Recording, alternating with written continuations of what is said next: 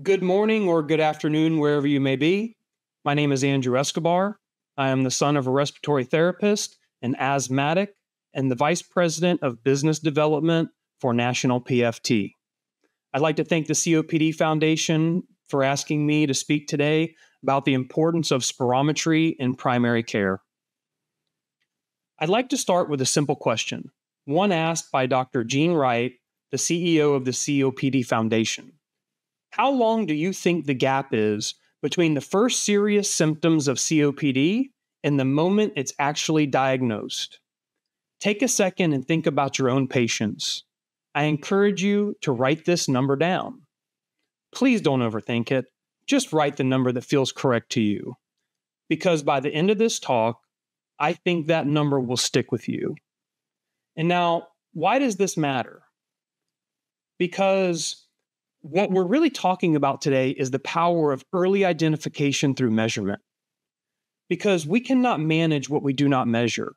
And right now, millions of Americans with asthma, COPD, and other lung diseases are undiagnosed, overdiagnosed, and being managed without ever having confirmatory lung function measurements.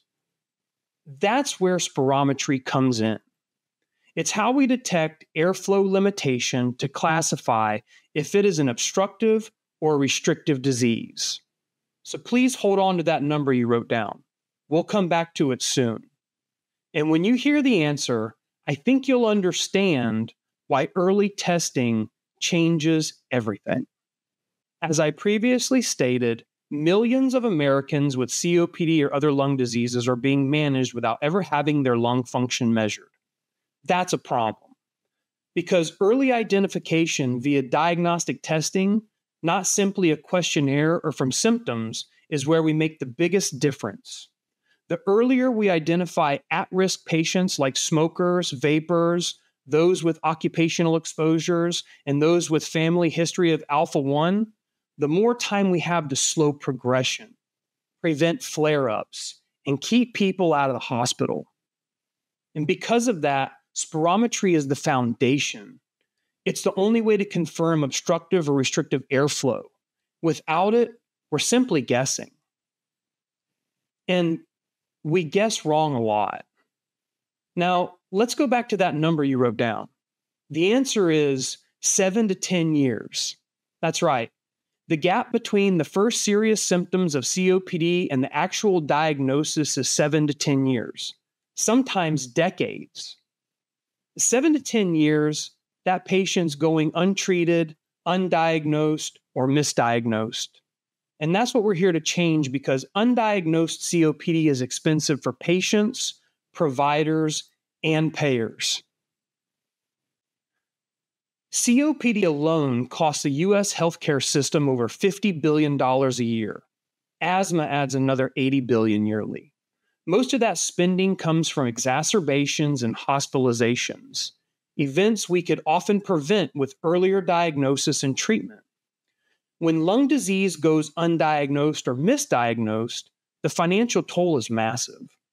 In one managed care analysis, patients with undiagnosed COPD had over $1,100 in extra costs per person during the 2 years before formal diagnosis, and nearly $2,500 in the final year before diagnosis, mostly from hospitalizations.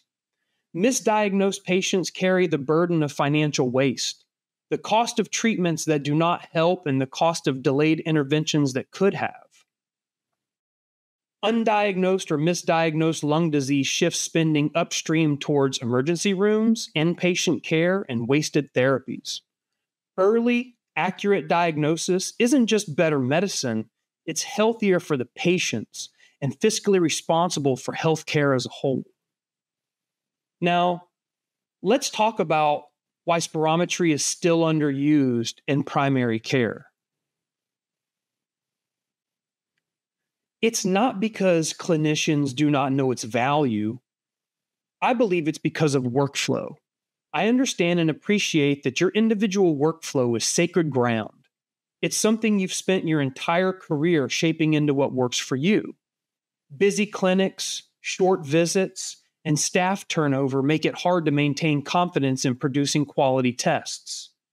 Because of this, many clinicians label patients with COPD or asthma based only on symptoms, without spirometry, and the data shows it.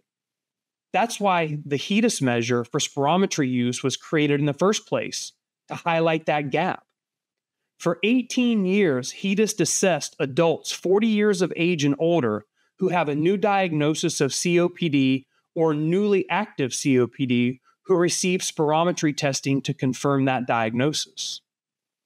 And in that 18 years, the average across all payers was 34%. This means that 66% of COPD patients were diagnosed without testing.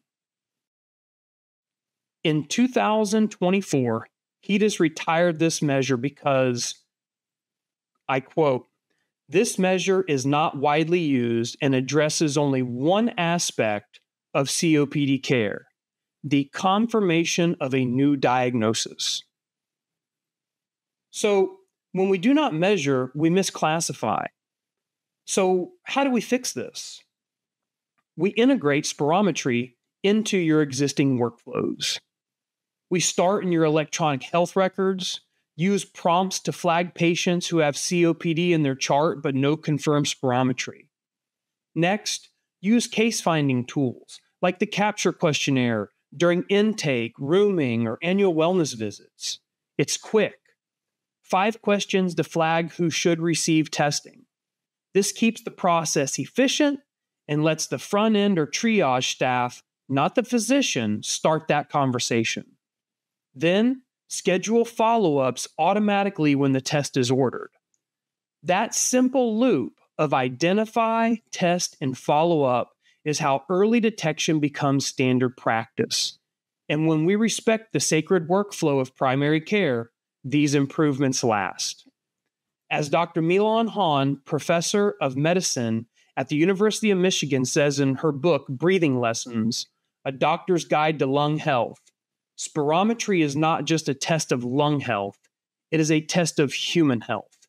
It should be considered the 5th vital sign. Think about that. We grew up seeing thermometers, blood pressure cuffs, scales, and stethoscopes as symbols of health. But most Americans have never heard the word spirometer. We already know that 66 out of 100 COPD patients have never seen a spirometer. And considering humans' peak lung function naturally starts to decline at 25 years old, why do we wait until Americans are in their 50s, 60s, or 70s, if ever, to perform spirometry? That is too late. By then, disease has already taken root. We should treat the spirometer as essential as a scale or a CBC, something used regularly before it's too late. Now that we have brought spirometry into the clinic, where do we go from here? We apply gold standards for COPD care. We move from guesswork to consistency. Gold is clear. You cannot diagnose COPD without post-bronchodilator spirometry. All management decisions depend on it. Following gold brings structure and reproducibility. Every patient gets the same evidence-based approach. That means less variation, fewer errors, and better outcomes. Consistency also supports benchmarking and value-based care. When practices use the same process, we can track outcomes, refine protocols, and demonstrate measurable improvement. Now let's talk about smoking cessation. One of the most powerful effects of spirometry is behavioral, not just diagnostic. When smokers actually see their numbers, when they blow into the device and watch their FEV1 come back lower than expected, it hits differently. Multiple studies have shown that seeing tangible evidence of lung damage dramatically increases motivation to quit. Spirometry transforms risk into reality. It turns an abstract warning into a personal wake-up call. It's no longer smoking might hurt me someday. It's smoking has already taken a piece of my lung. Smoking has taken a piece of my freedom. Freedom to do whatever it is your patient wanted to do in retirement, or even earlier. That moment changes lives. It also strengthens the cessation programs we already have.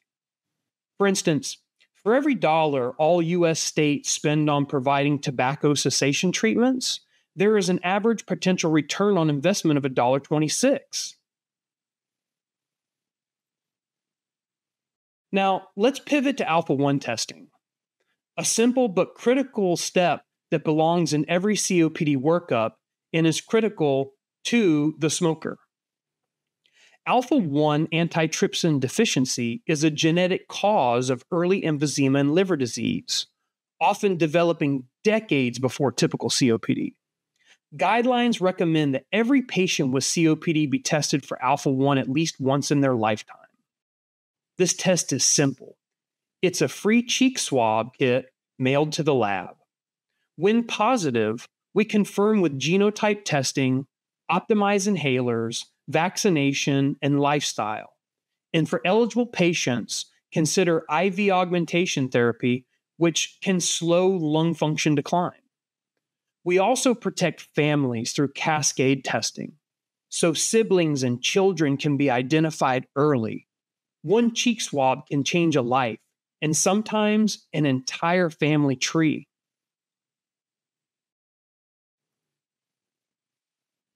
And that brings me to the business of primary care. So how do spirometry, GOLD guidelines, smoking cessation, and alpha-1 testing improve your bottom line? Simply put, spirometry and smoking cessation are billable services. But a comprehensive spirometry program goes beyond your normal fee-for-service billings. In Medicare Advantage, every coded chronic condition maps to an HCC, which directly increases risk scores and therefore monthly revenues. In ACOs, it's a little bit different. Accurate HCC coding doesn't bring direct payment, but it adjusts your benchmark, the expected cost of care for that year. A higher benchmark gives the ACO more room to generate shared savings when spending comes in below expectations. In both cases, accurate diagnosis makes your financial picture more honest and more sustainable. How many obstructive or restrictive patients are undiagnosed in your Medicare population? Who knows? That accuracy of diagnosis, shared savings, and the sustainability of a successful pulmonary program depends on spirometry.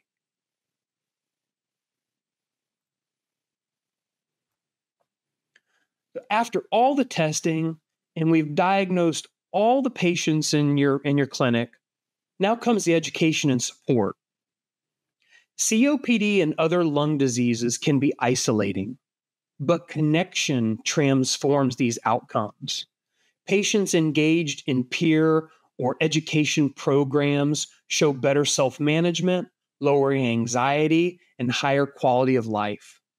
Education helps patients recognize warning signs, use inhalers correctly, and stay adherent, which directly reduces exacerbations and hospitalizations. There are fantastic resources to connect your pulmonary population to. First is the COPD Foundation. It's a trusted, patient-centered resource designed to help individuals living with COPD better understand and manage their condition. They offer easy-to-read education on diagnosis, treatment options, inhaler use, and lifestyle changes, along with downloadable tools like the COPD Action Plan and Guides for Better Living, which you can provide to them in your clinic. Patients can also connect with others through the COPD 360 social platform, the Foundation's online community for sharing experiences, so patients can ask questions and find support. Patients have another resource through the American Lung Association. By calling 1-800-LUNG-USA, patients can speak with lung health experts, including registered nurses and respiratory therapists. Breathe Strong is a national AHAC dedicated to improving education, awareness, and community support for people living with COPD and other chronic lung diseases. Breathe Strong America, They provide free downloadable COPD guides as well, self-management tools, and access to local in-person community workshops and online education. And Right to Breathe offers a free online patient support program, online chat, and live video conference with medical experts, each offering free tools, action plans, and community support. You do not have to shoulder the burden of lung disease alone. The education, the pharmacotherapy, the smoking cessation, everything that goes into a successful spirometry program. There are tools and organizations designed to help you outside the four walls of your clinic.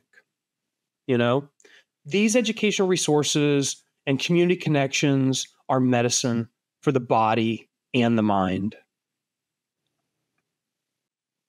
So when we close this loop with early identification via spirometry, the testing portion, the coding, the education, and the follow-up, we achieve true comprehensive proactive pulmonary care. The days of reactive care, they're gone. And spirometry is not just a diagnostic test. It is a time machine. It lets us rewind that clock, find disease years earlier, and give patients back the time they would have lost to decline in hospitalizations.